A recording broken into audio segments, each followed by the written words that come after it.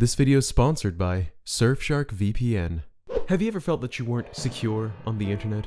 Has your ISP ever sent you an email detailing your browsing history? Ever see an online video say unavailable in your country? Well, my friend, consider yourself lucky because, my friend, you need a VPN. And I just so happen to be able to help, friend. Introducing Surfshark VPN, by far the most secure and easy to use VPN service provider out there. They do it all. They mask your IP address, connect to servers from different countries, automatically block over 1 million malicious websites online, kind of like an antivirus, encrypt your data no matter what network you're on. Oh, and they have this unique no logs policy, meaning it is nearly impossible for anybody to see your browsing history. So you can browse with privacy. If you've been considering getting a VPN or changing from your current one even a little bit, I highly recommend Surfshark VPN. They offer unlimited downloads, you heard me, unlimited downloads across all of your devices, no matter what platform they are, from a console to your computer to your phone. And if you use the code MNB when checking out, you, my friend, can get yourself 83% off and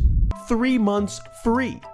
There it is. You see it on the screen. I'm not joking. Get yourself 83% off and 3 months free by using the code MNB when you check out, my friends. And now, on to the video.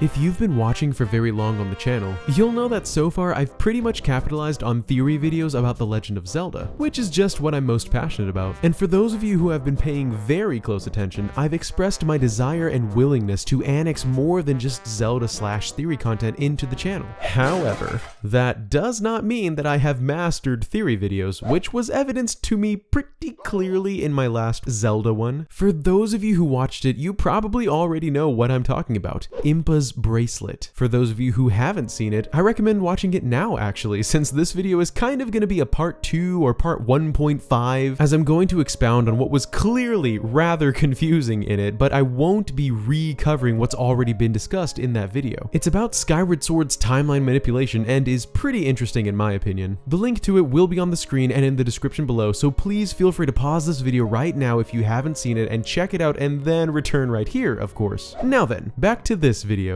It was made clear to me almost instantly when I read the comments after going live with that theory that people were not exactly on the same page as I was when I was scripting the video, to put it shortly. And it's 100% my fault. I believe I have analyzed the problem and have come to the conclusion that it happened as a result of my inexperience, since I'm still relatively new to this platform. What I'd like to do in this video is explain what happened for those interested in what happened and add on to the aforementioned theory with some more pieces of evidence that will hopefully help those previously confused to at least understand where I'm coming from. And yes, I fully understand that this does have a slight chance of confusing people more, so fasten your timeline theory seatbelts, guys. Oh, and one last thing. I decided to do this video because ultimately I care about my viewers and I care about my content. I always get people who don't agree or who don't get it necessarily, but this video's comments went a little too far in my opinion, and it really bothers me that I failed to deliver a script worthy of my own standard, and for that, I'd like to apologize to you. Okay, let's get into the content. First, I'll quickly summarize what happened that led to all the confusion in the last video in my opinion. I believe the part about the bracelet was taken wrongly because I assumed everyone had the same understanding that I did of Skyward Sword's past. You see, I happen to believe pretty strongly that Skyward Sword's past did not happen yet at the beginning of the game and just assumed everyone else thought that too. They clearly did not.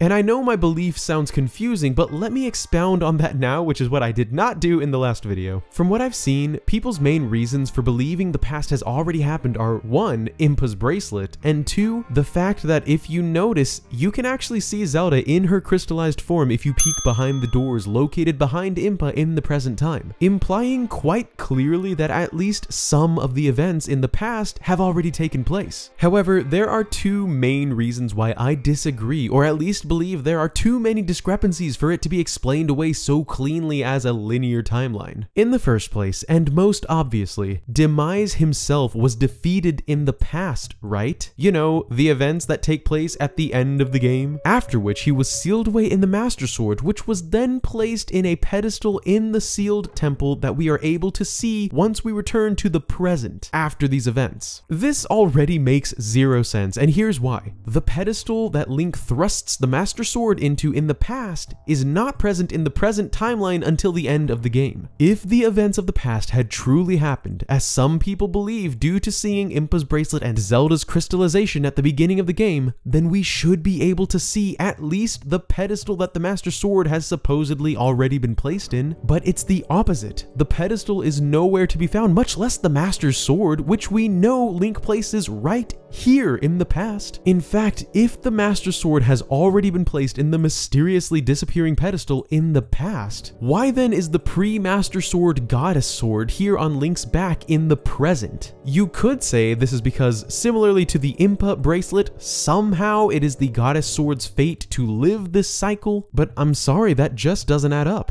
How and why would the Master Sword leave its pedestal after being placed there in the past, travel back upwards to Skyloft, enter that pedestal, downgrade back to the Goddess Sword, and then transport itself back down to the sealed temple in that pedestal and upgrade back to the Master Sword, all in time for Link and Co to enter the present timeline again after the events of the end of the game? If that sounded confusing, guys, it's because that is literally what it sounds like to believe that the events of the past already happened, at least in their entirety. Clearly, not all of them did, but I'm not done yet. Point number 2, which some people did bring up in the comments of the previous video, is the Tree of Life fruit. At a certain point in the game, Link travels to the Lanayru Gorge and meets the Thunder Dragon, who is in dire need of some life tree fruit. The seed for such a tree that would produce such a fruit has been planted nearby, but it isn't growing in the gorge. So Link takes the seed to the sealed temple and, get this, goes to the past to plant it in the temple. Of course, it's fully grown by the time he reaches the present. You can probably see where I'm going with this. The tree is not present in the sealed temple before this point in the present timeline. It's clear to me that the events of the past have not happened yet. Again, at least not in their entirety, and this is what I mistakenly assumed everyone understood when I scripted the previous video. There are some people in the comments who said that there's some sort of explanation that entails the flow of time happening differently depending on who you are and what your destiny is. For instance, Impa's bracelet. This explanation implies that Zelda already had her past happen, which is why you can see the bracelet and Zelda's crystalline form at the beginning of the game, but this explanation literally breaks itself up. Because is it not Link's destiny to go back in time as well? Is it not his destiny to plant the life tree or to place the Master Sword in the pedestal that isn't even there? By that exact train of logic, all of the things that Link is destined to do should already be visible, but yet we have a pedestal that doesn't appear in the present or in the past until Link defeats Demise in the past, a sword that goes from Master Sword form to Goddess Sword form back to Master Sword form, and from this pedestal in the past to this pedestal and then back to this pedestal in the present just in time for the heroes to exit the gate of time, and a life tree that isn't present in the present until Link plants it in the past. If you are trying to imply that Impa's bracelet is already on Impa's arm because it was Zelda's destiny to give it to her in the past, then you cannot explain the pedestal, you cannot explain the Master Sword, you cannot explain the existence of Demise, and you cannot explain the life tree. Either the past happened or it didn't. And when you have discrepancies, the only way to explain them is with either multiple realities or split timelines or both. And that brings me back to the bracelet. The reason why I used it to disprove a linear timeline when it seemingly implies a linear timeline is because of everything I just said in this video. I hope this helped clear up some confusions you may have had after watching the first theory. And if so, once again, I'm sorry that I didn't include it the first time. If not, once again, I'm also sorry about that. Timelines are notoriously confusing to talk about, so this all is perfectly understandable from certain points of view. Either way though, thank you so much for watching. If you still have some questions, please feel free to leave them in the comments below and I might be able to answer some of them. Similarly, if you have a request for anything you'd like me to cover in The Legend of Zelda, leave that in the comments as well. Please consider giving this video a like so it gets spread around, especially to those who are confused about Zelda's timelines, and be sure to subscribe to the channel for more theories and Nintendo content to come. As always, huge thanks to my amazing Bandit crew who make my day every single day. If you're interested in joining the ranks of my elite and consequently helping me put food on my table, please feel free to press that join button below any video or follow the links in the description below to my Patreon or merch pages. Oh, I almost forgot. Some of you deciphered ending 8 of my Create Your Own Nintendo Direct. Bravo to you. I am a man of my words, so it's time for your announcements. That took a lot of work, and I'm proud of you guys. For those of you who may be confused by what I'm talking about, just check out the Create Your Own Nintendo Direct I made. You'll see what I mean. That's all I've got for this one, guys. So as always, I hope you have a wonderful rest of your day. This is Masked Nintendo Bandit signing out. Peace!